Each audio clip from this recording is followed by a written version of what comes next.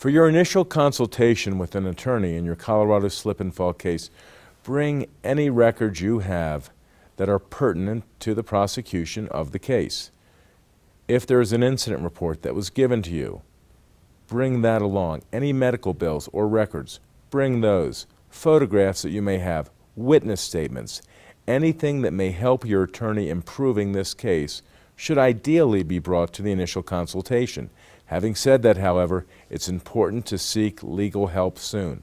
And even if you don't have all of the information, bring in what you have. Your attorney will assist you in getting the rest.